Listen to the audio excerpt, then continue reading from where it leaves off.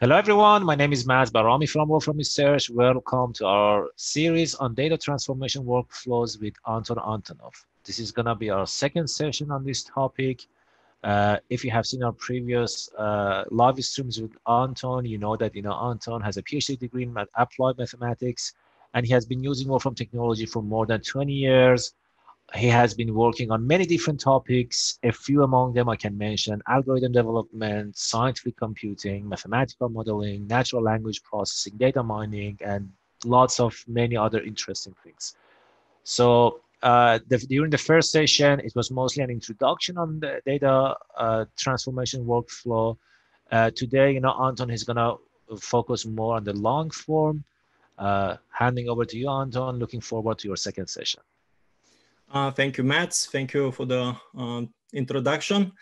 So in the first series of this lectures, in the first lecture, we introduced the data transformations we consider through examples and question and answer type of style. I'm going to remind some of the important points.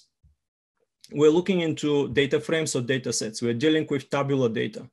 So the most complicated type of data we're going to deal with is lists of data sets or lists of two-dimensional tables, tabular data, or like associations of tabular data. And this is the general, this plot here shows the general workflow. It encompasses all of the workflows we're going to consider. And I'm going to go briefly through this. We're going to actually see with the examples in long form. Long form is going to be discussed in more detail in this session.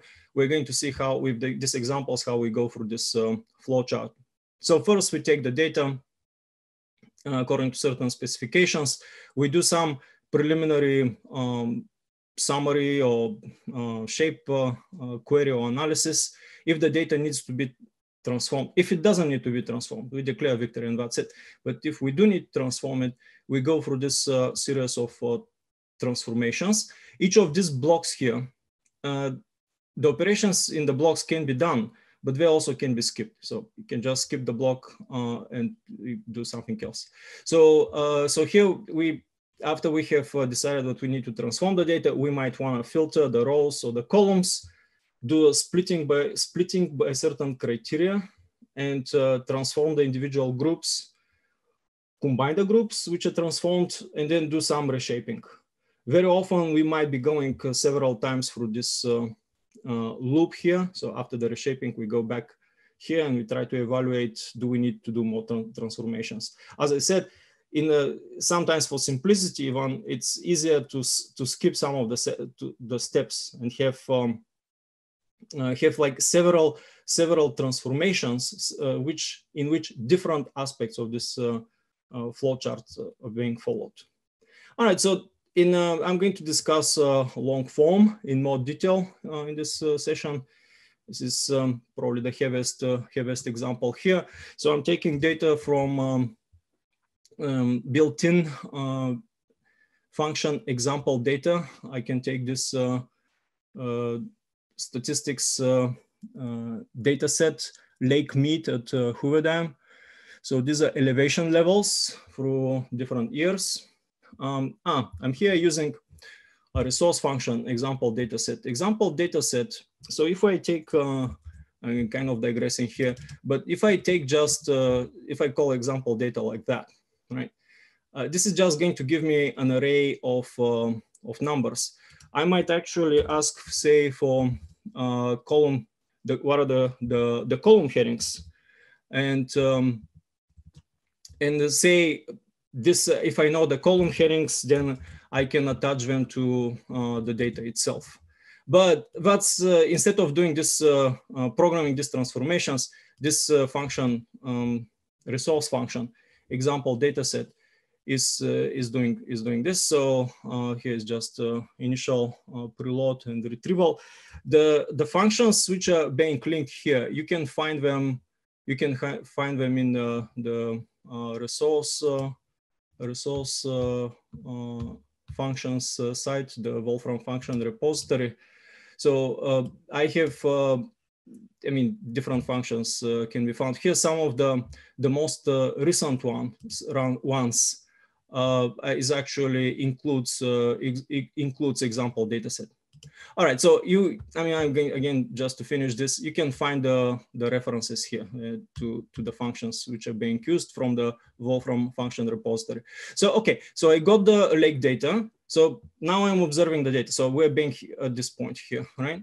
I'm observing the data and saying, okay, yeah, well, I can see that each row corresponds to a year, and I have the first column identifies which year we are dealing with. The rest of the columns, they show the elevation data. So although all values are numerical, in some sense, the value in the first column is very different from the rest. So it's actually an identifier. The rest are actually levels. So I want to make time series for this. I want to, because if I make time series, I can use some of the Wolfram language plot functions, or I can do some other time series analysis. So what I'm doing here is I'm transforming this data set using into long form. So into long form, one of the advantages of long form is that metadata becomes data.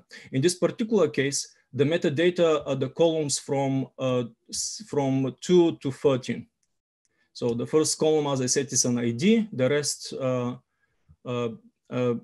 data columns, and I want the names of these data columns to become to become values in a separate column. This is what is happening here.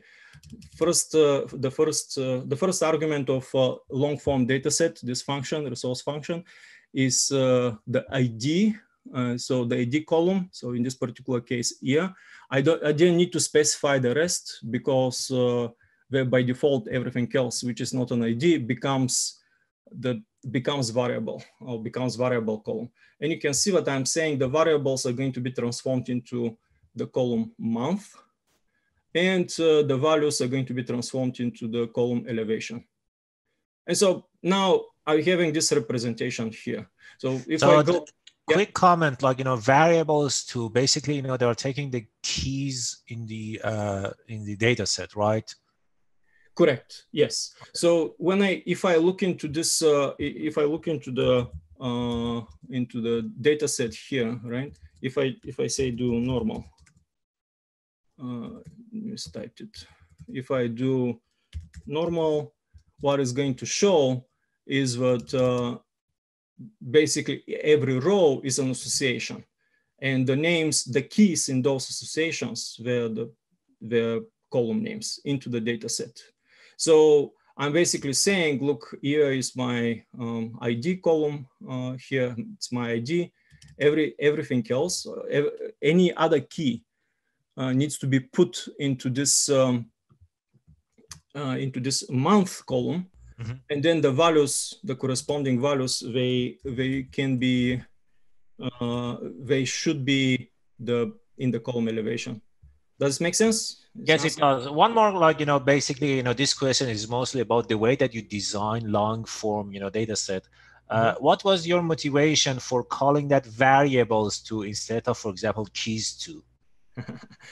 So, very good question. Also a very complicated one.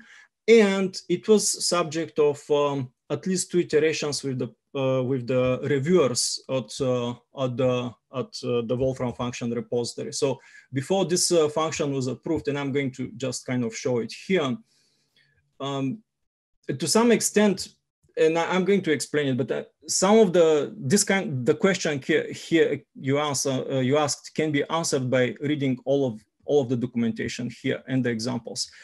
But this is, of course, I'm not just trying to wiggle out. I was wondering what is a good name which can be easily remembered. Because if I say keys, or if I say variables, or if I say columns, people might get confused. My ID column here, it's also a key. So it's kind of like the whole discussion about long form and wide form, there are like quite a lot of overloaded terms. Now, variables too, month, it actually makes sense when you pronounce it first. And second, it's actually easy to remember. Next time, when I'm going into this function, if I have used it once or twice, I'll remember what I need to say. I want my variables. These are the, these are the variables here, the elevation, the different months. I want them to be put into this column. The other thing is that this is actually one of the most popular packages in R for doing data transformations when it comes to transforming to long form. They're using something very similar, a similar type of convention.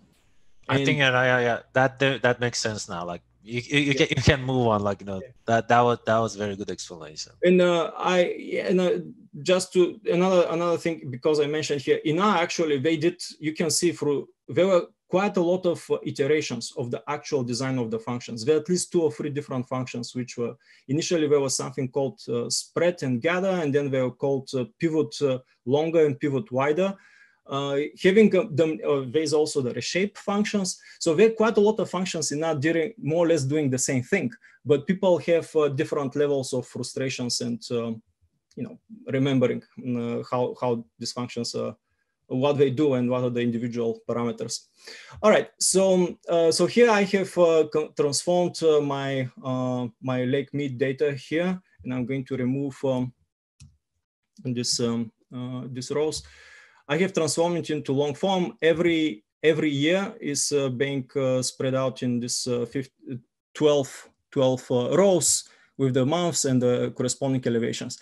Now, I actually want to do something else. Because I want to do time series, I want to transform month into it's a numerical, like ordinal value, the value in the order in which it appears in the calendar. So what is happening? I'm going to go to this diagram here. What is happening? We got the data, we transformed it into long form. Now we're going here, and I'm kind of saying, okay, I need to select one of my columns and transform it in some way, and then put it back. This is my combination here. So this is what this second operation here I have. I just showed. I basically took the. Let me see. I have this diagram here, right? So I with this transformation here, this is my singling out of the column. This is the transformation itself. This date list, whatever. And then with the join, I'm putting it back into the whole data part. Now I actually want to do, and I'm going to delete the flowchart. Quick question, Anton, regarding the month, the order that we see there, if you go to the previous one, for example, April, March.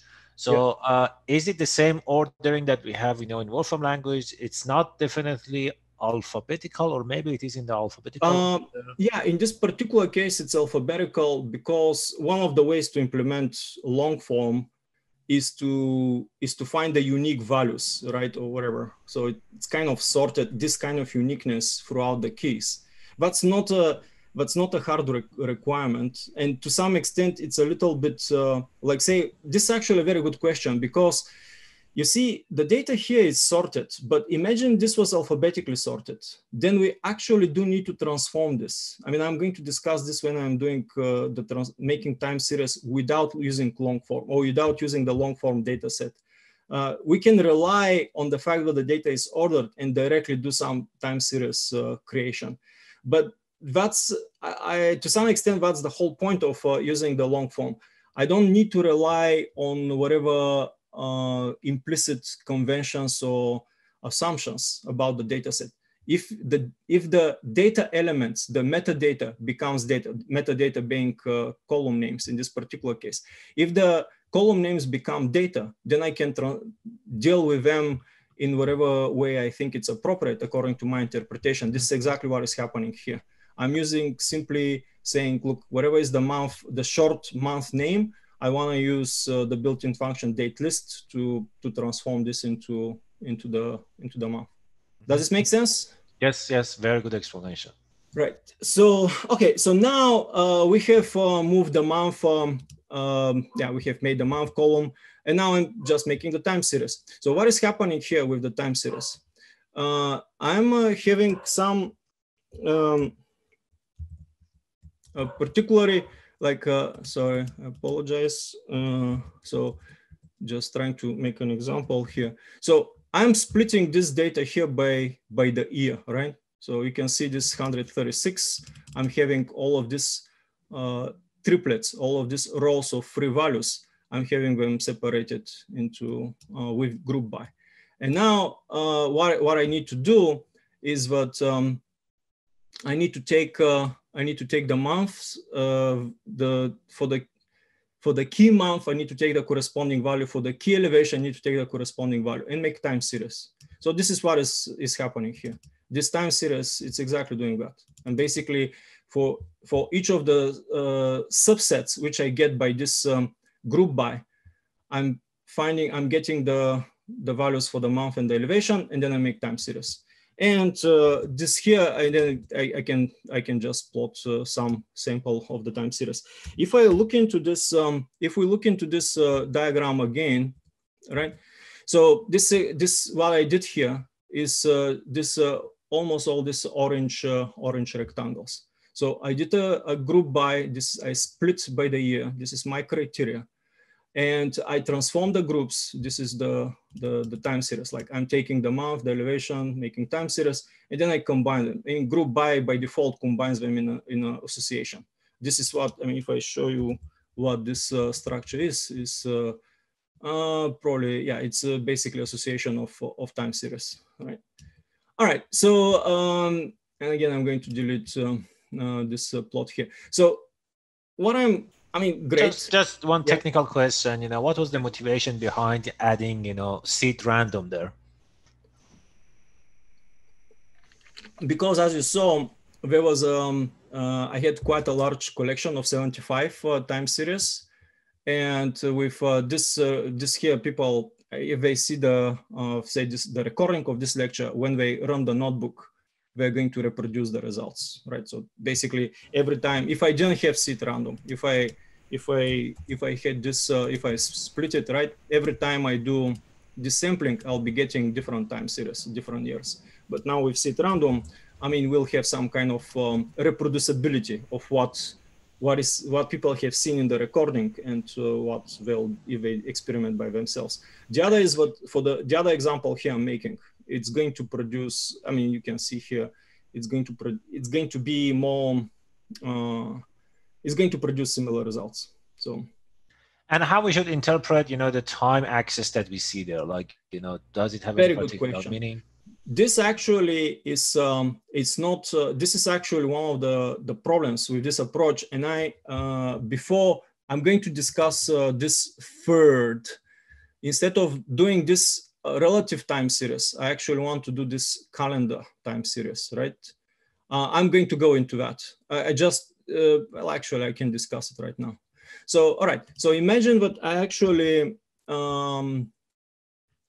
I don't like the fact that my time series here are relative, right? I mean, basically, we don't, this 1, 2, 3, 4, whatever, this is basically seconds because Mathematica doesn't know, right? And so imagine that I actually want to instead of just the month ordinal, I want to use the actual time. And I can do this in several ways, but what I have opted to do is that I'm making another column, which is observation time. And that observation time is based on the built-in function absolute time. And so absolute time is going to, this transformation here, you see, I'm combining the year and the month. And from that, I'm taking the seconds. If I didn't have absolute time, what is going to happen here? I mean, you basically see I'm just adding 135, and now this becomes like a short date specification, but I cannot use it directly because it's not numerical. It's just strings, right? I actually want to have actual observation numerical data, and I'm using this number of seconds representation from 1900 January 1st. So this is the number of seconds until say the first day of April 1935. And so now I'm going to make time series with this observation time. So basically I'm going through the same, you can see here, instead of taking month in elevation, which I was doing here, right? I'm taking observation time and elevation. And I kind of see here, there was, and after I have computed this, right? And I can do this again with the seed random, since we just discussed it. Presumably, you know, this is going to show me time series. Of course, I want to do here. I don't want to just take the first 12 elements, but I want to get, say, I think we're doing 4 series before, right? So, okay. So basically now though, compared to the previous time series, right? If I do this with the, I'm not going to scroll up. I'm just going to order this from the previous, the first go on this. You can see that instead of having this relative times, right? I'm actually, well, the axes here are relative, but because we do actually have the seconds with years, these are not, they just by default dataless plot skip the year. And basically the time series themselves right now, they're actually having, they're aware of which year these values are. So I guess I answered this question, right? So yes, of course. Okay, so why I'm doing this, and I actually, let me actually rearrange it here, since this was how the exposition happened. So can I do this without long form? So, I mean, I mentioned this before, when I discuss with people these transformations, right? Like this flowchart, they can tell me, look, I mean, that's great, but in real life, data wrangling is actually more complicated than that. And I agree. I mean, people who are adept in programming and data wrangling, they can do this, they can do it probably faster and better. And so here, this here shows that, I mean, yeah, I mean, I can take the lake data, I can just split the lake data itself, right? Instead of transforming into long form, which I was doing earlier. And now I can drop the first value here and take the first element and take everything else and make time series with it. And so more or less, this is what is happening here. So you see this operator rest is taking, yeah, it's basically where I'm taking the values, I'm dropping the ID column, which is the year, the ID key, and then I'm making time series. But here we're implicitly assuming that the data, the elevations, they're ordered in the right order. It's like in the right, I mean, if the original data set, I mentioned this earlier, if the original data set, the months were ordered alphabetically, then actually this doesn't, it's not going to be a valid, it's going to be a time series, but not a time series corresponding to the data. All right, so very important point. Even if we don't do this, even if we don't use long form per se, in some sense we are doing it. I mean, these transformations I mentioned, it's like you're doing long form transformation in some sense. You're basically tucking it in here. But even this big part here, like with group by, we still go through this diagram. We split the data by some criteria, we transform the groups, we combine them. So, I mean, we're still adhering to this workflow. So even if you don't adopt explicitly this methodology I'm presenting in these lectures, just knowing what you usually do, how it kind of breaks down into this flowchart, it's helpful. So one of the biggest applications, in my opinion, and here probably speaking too much of as a programmer and software developer, but is the use of long form to represent, for homogeneous representation of heterogeneous data. So this here you can see I have several data sets. I took them from this from the statistics package, right? And so I have animal weights data set, employee attitude, and orange tree growth. So they are very, I mean, obviously they're with very different units, very different interpretation. Here we have the species. Here the body weight is probably in kilograms and the brain weight in grams. Like we see human, obviously, brain weight in grams. Now here the ratings for the employee attitude, there are obviously some, obviously, but they seem to be scores between 0 and 100. Similarly for the orange tree growth. Now I can convert them all to long form dataset. Long form dataset without,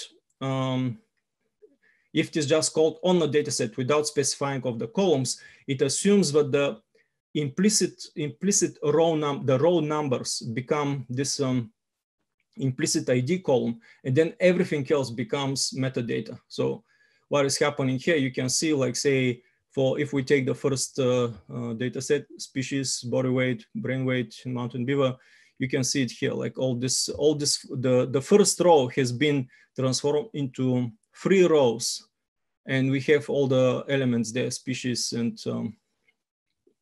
body weight and brain weight. We can say that species is an ID column, but for me, it was much easier. I mean, I don't know how many ID columns and what exactly. I mean, this obviously doesn't hold here for the trees. You know, we have the ID being splitted. This is already in long form. And basically, I mean, not exactly, but yeah, it has all this kind of halfway going to long form. Using implicit automatic keys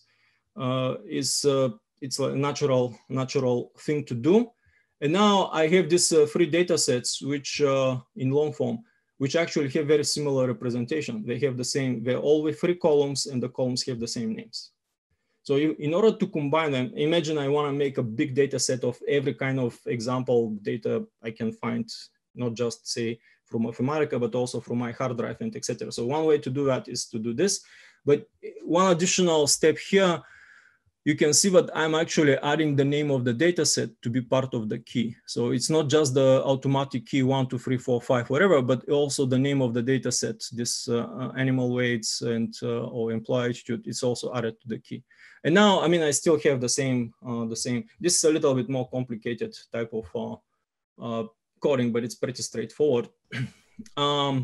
Anton, on that, those 3 data sets, can you just very quickly explain, what do you mean by saying a heterogeneous data set? The heterogeneous, as I mentioned, it's very heterogeneous from the interpretation perspective and units. And they're not, they don't have these data sets, they don't have the same number of columns. You cannot say that, say here, actually, there is no ID. Each row, implicitly the row identifies the person who gave the ratings. Here, the species, I mean, we can see by observing the data that the first column does have, the value is an ID of the record, right? Very similar to this lake meat kind of situation. Here, we don't have such thing. It's just the ordinal of the row it identifies the data. And here it's the other way around. I mean, it's like nothing like the first 2. Actually, the first column, we have, this is the ID of some 3, and these 3 at different ages have been measured. So the data, both as a structure, as interpretation, as in units, it doesn't have anything. I mean, none of these data sets has something to do with the others. But if I use the long form representation, I can actually put them in this, I have this uniform data structure, which is in which I'm representing them. And now I can do some combination. In this particular case, I'm just stacking them on top of each other. This is what this does, this join here. I'm just stacking them. Let me skip the step here. So I didn't evaluate many of those. So let me evaluate here. And so this is going to get the data, then evaluate it again. And this here is going to produce the data sets with the key, with the names of the data sets being added. And now I'm just joining the data sets. And in this 3 data sets, I'm producing one big data set for 399 rows and 3 columns. And you can see a sample here of this joint data set. Does this make sense? Yes, that was a very clear explanation. Yeah. So my last thing, we usually try to keep the lectures around 25 minutes. We're a little bit like at 30, 41 minutes, but this is going to be a very brief explanation. So long form is very similar to the way sparse matrix or sparse arrays are being represented. And I use sparse matrix here, but it's actually sparse array representation. So here this table shows the correspondence, the sparse array rules. So here I'm making just a simple sparse matrix. You can see I made some, basically it's sparse because I have quite a lot of zeros. And now, this is how I plot it. But now if I do the rules of this sparse array, these are the rules representations, right? We can see that the rules are much smaller than say number 20. I don't have 20 rules. I only have rules for the non-zero elements, and everything else is specified as 0. So the sparse array rules, they correspond to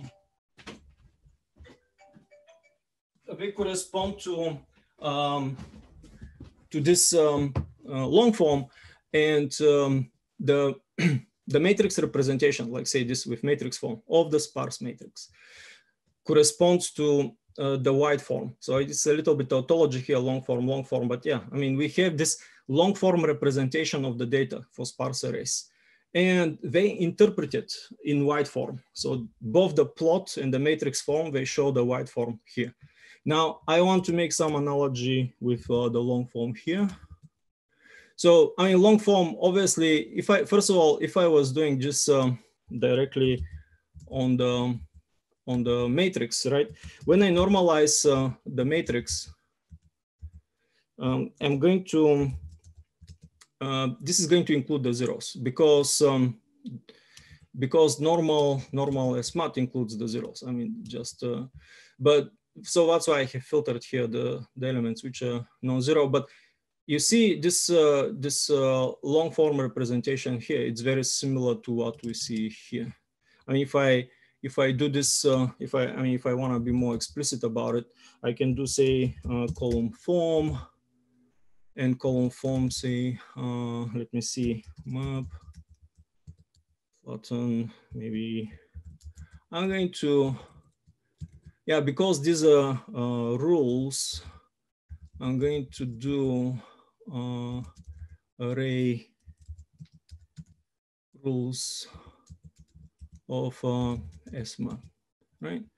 And so we can see here that this representation here, right? It should correspond to what we get with a long form data set. So, I mean, because I filtered the zeros, I mean, obviously, and the filtering of the zeros corresponds to this calling of most. But yeah, there's a direct analogy between sparse arrays and long form representation. Another thing here is that after this is represented in long form, I can do some other stuff, like say I can sort by value, by column, whatever, right? So it's one of the things I can be doing. Now, one of the, and this is my last example. Okay, one of the interesting things here is that, and because I was mentioning this in that table. So if I do cross tabulation of the long form, right? This long form 3, what I'm going to get is the same as the matrix form of the matrix, right? So cross tabulation, if we look into this flow chart here, I mean, cross tabulation is one of the reshaping functions. Cross tabulation and wide form are very closely related. Cross tabulation is more computational. Wide form is more data transformational, but I can use cross tabulation to manipulate long form and do some for interpretation purposes. And so this is what this resource function cross tabulate is doing. And you can see the representation here. It's exactly the same as with the matrix. This is the reason I mentioned this correspondence here in the beginning of this section. For the long form, if I use cross tabulation, it's the same as the matrix representation for the sparse arrays. All right, so this was the material I have, so thank you. Thank you, Anton. Let's see, since there is no question, I think, we could wrap up in our session. You are watching the second session of data transformation workflows with Anton Antonov. You can find the recorded video on the Wolfram Research YouTube channel. You can also reach out to Anton directly through the Wolfram community. Thanks for watching and have a wonderful one. Yeah, thank you. Thank you, Matt. Bye.